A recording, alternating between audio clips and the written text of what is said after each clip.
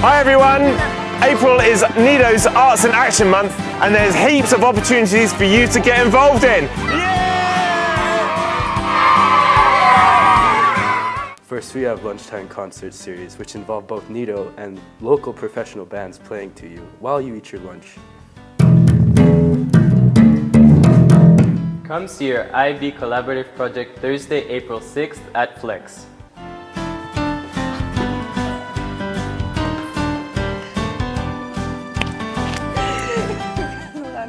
Starting at 7 p.m. on the first Friday of April, we have our legendary Nido-palooza. This is a chance for students to perform songs of their choice in a wide range of styles.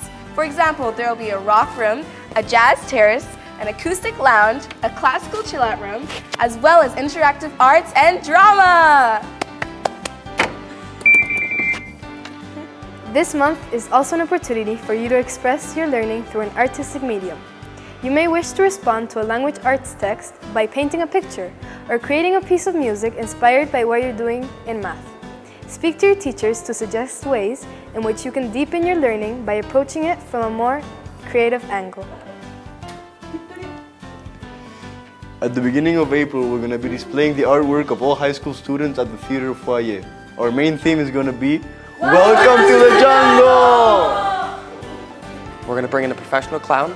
He's going to work with all grade levels, and the best students are going to perform at the closing ceremonies.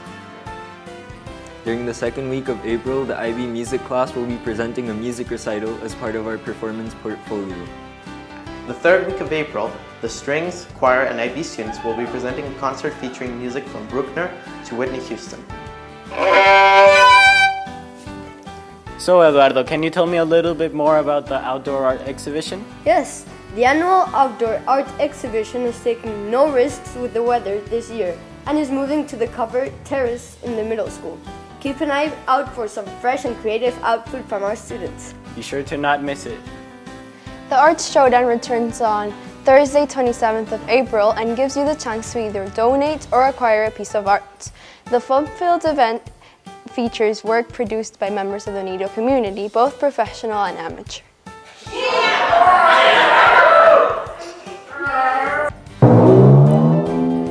We finished the month with 3 closing ceremonies at Nido's Theater.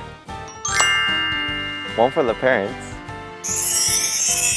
One for the elementary school. One for the middle and high school. So that's a lot to take in, and we don't expect you to remember any of it. However, I hope it gives you an idea of what's coming up. To find out more, find a Nido Arts in Action poster, scan the QR code, and feast your eyes on everything that's coming up. We hope to see you there supporting the arts at Nido.